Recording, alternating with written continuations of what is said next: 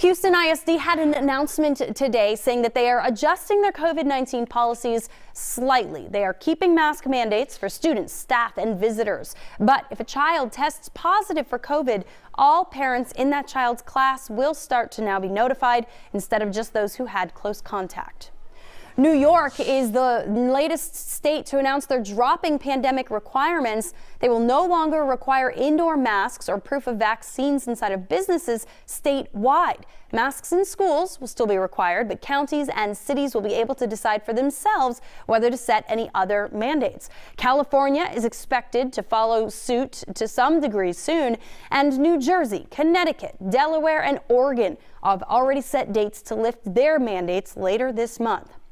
And joining us live right now to debrief on Houston's COVID policies is the Chief Medical Officer for the city, Dr. David Persse. Dr. Persse, always a pleasure to see you. And I know the CDC has warned in the past about lifting mandates and policies too soon. So talk to us about timing right now. Yeah, so timing is what it's all about. And it's really, really difficult because we're hearing that a lot of the numbers are improving. But what the CDC is pointing out accurately is that, in the wake of this last Omicron wave, where the numbers got to be huge, for example, the wastewater was 1,500 times a greater amount of virus than we had in July of 2020. So now we're down to about 167%. Well, that's still well over 100% it was with the first big wave. So when the numbers move in the right direction, they're still very big. Hospitals still got a lot of patients in there. We're reporting deaths every day. And so things are improving, but we're still at high levels. And that's what makes the communication so difficult. And talk about the numbers, because you mentioned we still have hospitalizations. We are still seeing deaths. But Omicron, we saw way more cases. How does it compare? What have we learned looking at the numbers from this variant?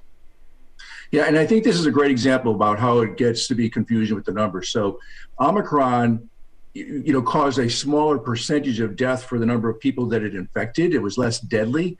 The problem was that it was able to infect people who had been infected with Alpha and Delta before. It was able to infect people who had been vaccinated. So the denominator, if you will, became much, much larger. And as a result, we saw the hospitals fill up again, the ICUs fill up again, and we're reporting deaths once again. So it's a bit of a mixed message. The virus has caused some confusion because on one hand, it causes less death by percentage. But on the other hand, it infects way more people. So we wind up with a lot of people being really, really sick and some people dying. And we're hearing people say, well, the death percentage is low. I'm safer. So talk about vaccines, the role they played in all of this. And for those who aren't sure or feel maybe they don't need it, where do things stand? Yeah, so we're hearing that the Omicron can, in fact, infect people who are vaccinated. And so some folks are turning around saying, well, see, then why bother getting vaccinated? What you're missing is that when we look at the folks that are getting hospitalized and those who are dying, they're nearly exclusively unvaccinated or those who were vaccinated but had really serious underlying medical problems. So for those folks, like most people who are generally healthy and are vaccinated, yes, you may get infected by Omicron, but you're not going to get anywhere near as sick as you would have otherwise, and you probably won't wind up in the hospital. So that's not a reason to say don't get vaccinated. Vaccination still helps you a great deal. Remember, we're dealing with a lot of folks. When we look at the numbers, we look at the folks who get hospitalized, but I'm hearing from a lot of folks who are getting sick for 3, 4, 5 days, and they're very sick. They don't go to the hospital, but I'm telling you what, they're missing a whole week's worth of work, and they're absolutely miserable. And I'll tell you what, I, for one, I don't want to go through that if I can avoid it, and I'm fully vaccinated.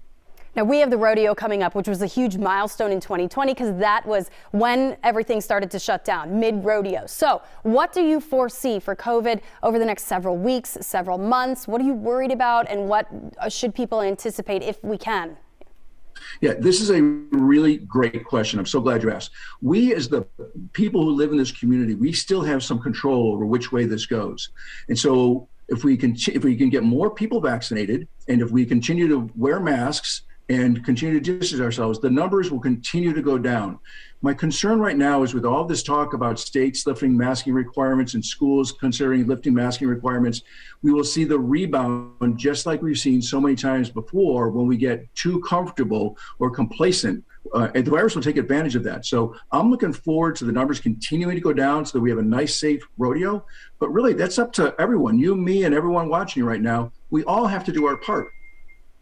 Dr. Persse, Chief Medical Officer for the City of Houston, we appreciate you. Thanks for having me.